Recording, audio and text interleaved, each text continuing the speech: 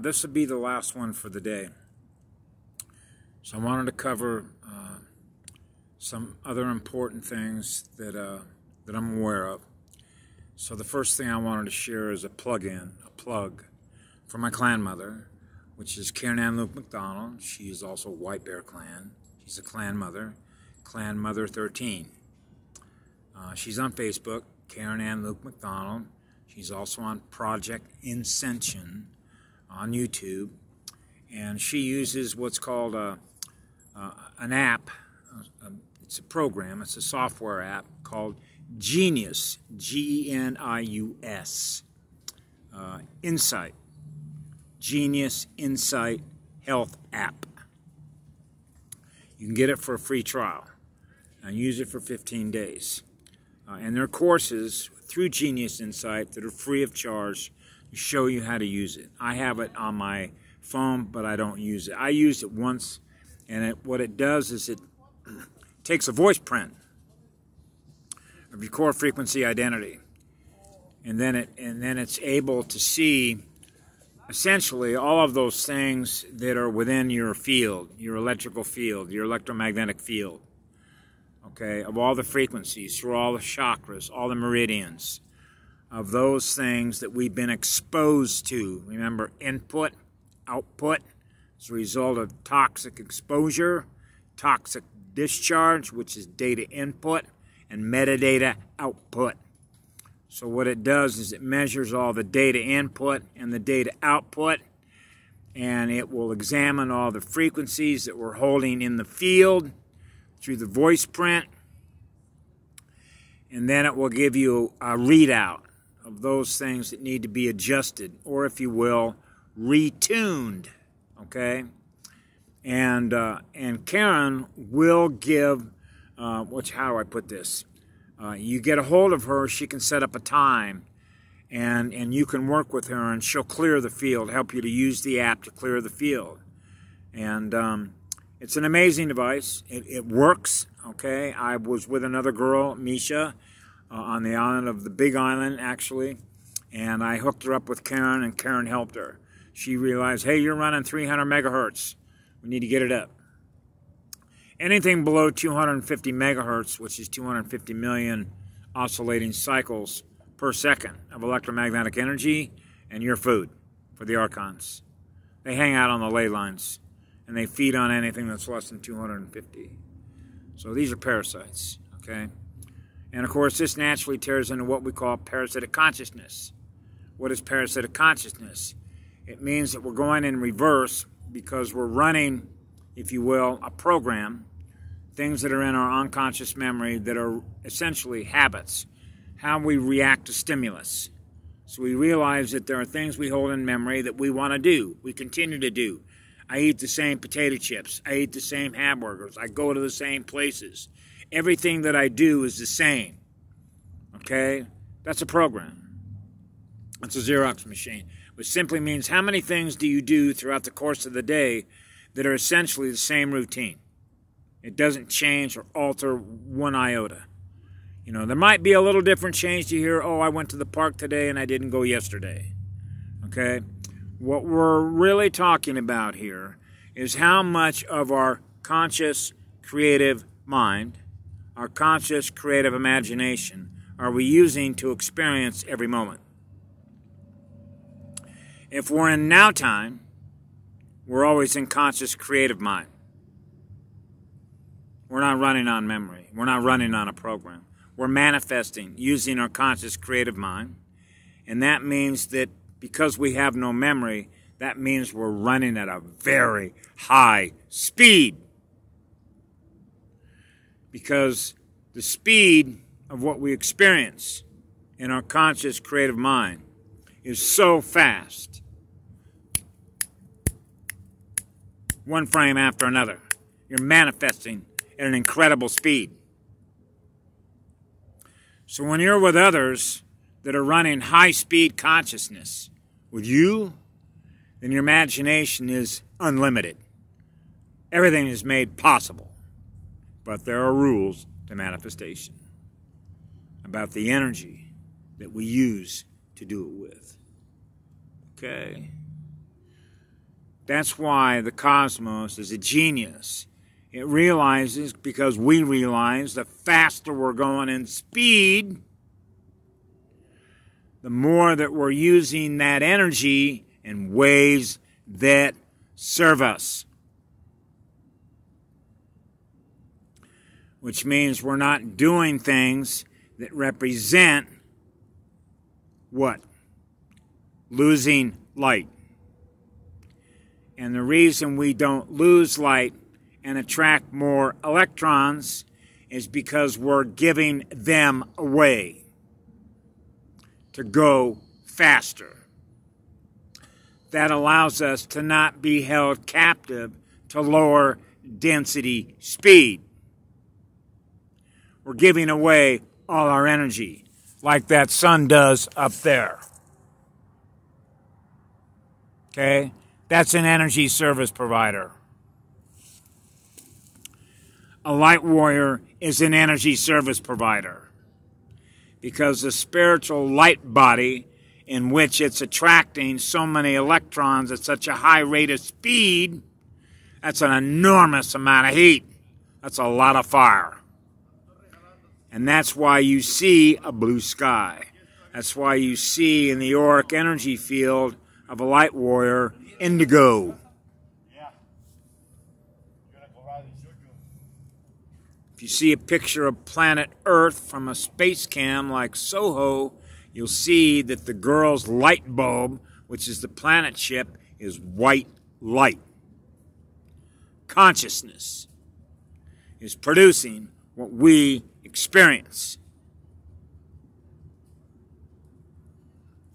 So that's why service to self, which means you're a parasite, because you're going in reverse, because instead of giving away electrons, you are accumulating more electrons and storing it instead of giving it away.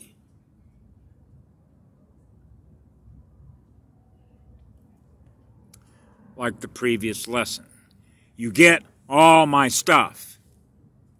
That's why my mother, remember, couldn't figure out, why am I giving away all my density? Because I'm not low density consciousness. I'm not the physical body. I'm a spirit, a living spirit that is in the body. My state of consciousness, okay, is not what the body is. I'm using the body as a communication platform vehicle in third density to help others navigate, to get to the higher density consciousness fields in which you are free to experience what it is you create and thus manifest in real time, which is now time, which means no future, no past, only right now. You outran the rabbit with the clock. Okay? That's going to be the most difficult challenge for people that are still holding energy captive. Okay? That translates into what I said about Tucker Carlson. They want to feed on others' light because they can't generate any of their own electrons that they're attracting and thus automatically giving it away. That means that they're running a powerful transformer, a powerful electrical substation. You get all my light, you get all my love, you get all my compassion, you get all my empathy. I care about you because I'm restoring my cosmos. We're losing light. We got to restore the light. So the more electrons you're attracting and giving away, you are restoring the light in the classroom. That's why it's a classroom.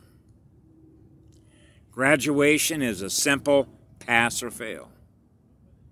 Students either learned how to give electrons away to attract more, to power the light, or they didn't learn within a given period of time. Class was dismissed in 2013. So a lot have already gone home to their particular star system or density dimensional realm. So we're native here, so we understand this is a classroom. So I'm staying to try and help keep the lights on so that we can help restore as many batteries, which represents an energy storage device in which you are able to attract and thus give away electrons at a high rate of speed, like a diode in a vacuum tube. Remember the old TV sets? Remember we used vacuum tubes in TV sets to communicate signals? And I told my father in the 50s that television set is trying to program me with a signal communication that is lower density consciousness than I am that is driving it. I don't want to get into droning operations, which has to do with essentially controlling the consciousness of another unit, which is an MK Ultra, a unit of consciousness, to get it to do things that it's not aware of why it's doing things, because the state of consciousness, which represents the algorithms, which are the thought form patterns in which it does what those thought form patterns are saying this to go do, which means it doesn't know the difference between what it is and what that is. That was the challenge when you're a child coming in here, is to know the difference between what's true and what's not true. And how do you know that? By knowing your original identity. What is our original identity? I am what love is in living spirit. I live in the light of what love is, so I can keep attracting more electrons and go on forever. When you've learned how to do that in living spirit, you learn through the goddess in the classroom how to do that with her energy. And it's her spirit and her energy that is in this biosphere. She's the teacher in this classroom. So the tribes and the clans are native to this realm. If you want to look at, for example, and go into the history of how this sort of came about, there's a couple of sources that I would recommend. One is there is on the YouTube channel, I believe it's called The Galactic History of Planet Earth, with Patty Broussard and a guy by the name of Og Tellez, A-U-G-T-E-L-L-E-Z. This was almost a 9-hour discussion between the commander of the Earth Defense Forces and Og Tellez, who worked out of a MyLab, which is a military ET industrial lab downstairs, subterranean. And they had a fascinating discussion that goes into the deeper science of a lot of what the cabal, the demonic stuff, was doing. You'll learn a wealth of knowledge between someone who came out of those programs of what the cabal, the New World Order, if you will, were doing. And, of course, you get a conversation from Patty's end. That's an enormous wealth of information. Karen McDonald is in that discussion. And then, of course, you have the six, what are known as the 6 Aboriginal treaties. Noah's Ark was not a boat. Noah's Ark is a treaty of the Americas Empire, which is North America, which are peace treaties among the star nations that represents the tribes and the clans. And you have 6 Aboriginal treaties that represent the clans and the tribes on planet Earth that are native to this realm. And then you had what was called the white races. The white races represented essentially the Anunnaki and the Draco, the Alpha Draconis. That's your Vatican. Those are your monarchs. Those are your castles. Those are your Masons. Okay? They are not native to this realm. Okay? Simple blood test will indicate that. That would be your Rothschild family. That would be your Pope. That would be your cardinals. Okay? That would be represented by the Catholic Church. Okay? They're the ones that set up the religions here. Okay? For a number of different reasons. One of which was control. Religion became a control mechanism. Now, this is not to say, because I grew up in a Christian home, that there isn't a lot of truth in the Bible. There is. What the words represent and how we use our energy to, how do I put this? It's sort of like, remember how we are pass or fail? Are we attracting more electrons? Are we in love and service to others to attract more light? Thus we grow our larger spiritual energy body, right? A lot of that information is held within the Bible if you can read through the language of what it's trying to communicate, which is called the language of the heart. Okay? So what happens is you have, for instance, in the Old Testament, what is known as a fear-based God. That's false. Let there be light means let there be love. That's how they mix truth and fiction. Okay? Fear of what the light is, yet let there be light. Translate that as a conundrum. That's a contradiction in terms. So you have, for example, Jesus in the New Testament is a single unit of consciousness, just as I am a single unit of consciousness.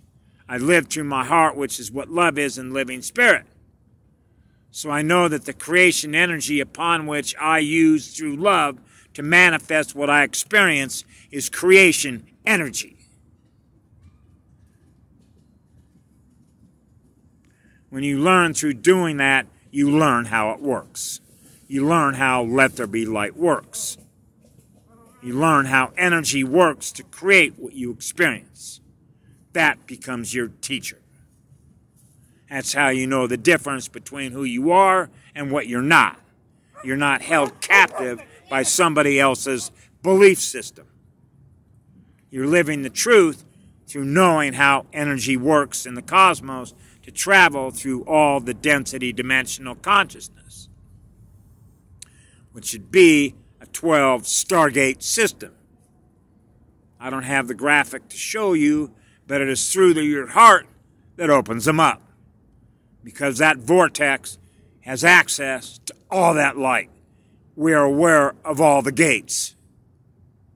The spirit can move through, because the spirit that is in the light has so much fire in its furnace to run the hottest light house. That's how it works. I know that because I live that, and I learned that through a goddess. She's a more powerful lighthouse. That's why she's a teacher in a classroom in the Milky Way galaxy. So I thought I'd leave that for the day and say goodbye and have a great day. And if you're able to live through your heart with the most powerful vortex, you'd be surprised how fast you can spin that light, which raises the state of awareness, which allows us to be free to create and imagine whatever's possible. Anyway, bye for now. I love you all.